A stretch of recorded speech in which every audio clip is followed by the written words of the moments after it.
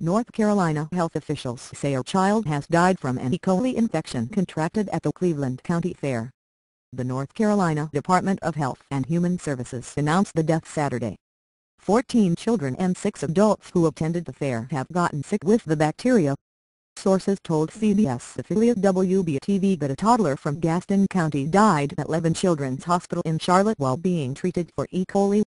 State officials confirmed it was the first death in the state related to an outbreak among those who attended the Cleveland County Thank You for Trying verbose.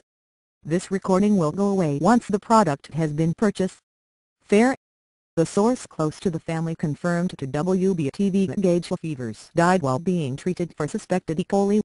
Family members of other E. coli victims told WBTV that they are all gathered in support at the hospital tonight. According to state health officials, investigators are working with local health departments in Gaston, Cleveland and Lincoln counties to investigate the outbreak. There is also one reported case in York County, SC. The people sickened all attended the Cleveland County Fair between September 26 and October 7. Thank you for trying verbose. This recording will go away once the product has been purchased. Health officials continue to investigate to determine the source of this E. coli outbreak.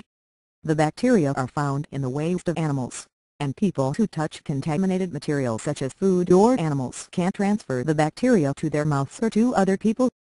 Cleveland County Fair Director Calvin Hastings said the fair tried to prevent E. coli problems by adding hand washing stations and moving food vendors farther away from animals.